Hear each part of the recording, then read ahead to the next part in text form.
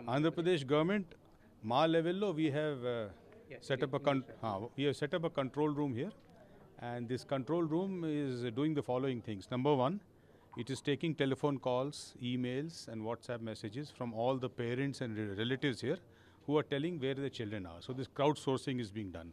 Second, we are asking the Ukraine embassy to give us a list of all the people who have taken visa. Third, we are asking the immigration people to tell us who all have left for Ukraine from the airports. Imudu. Tarvata akade MEA has established four border checkposts.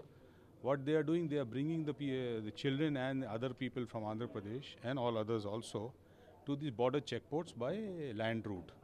From there, they will be evacuated and brought to India. So we are monitoring this entire thing, and we hope that we should be able to bring them back soon.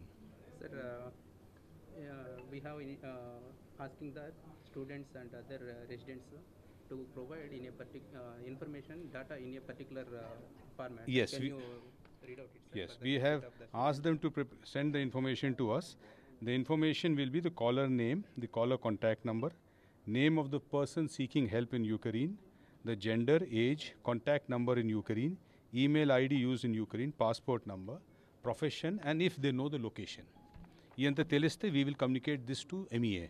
MEA will send it to the border checkpost, and then we'll come in contact with them and they'll bring them. So far you have identified 4 or more evacuating locations, border locations. MEA has established 4 locations there. Can you name it? These 4 locations are in Hungary.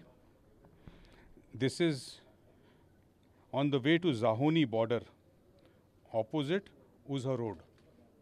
The second one is in Poland, in Krakowiak. The third is Slovak Republic in Vyoson, Nemike.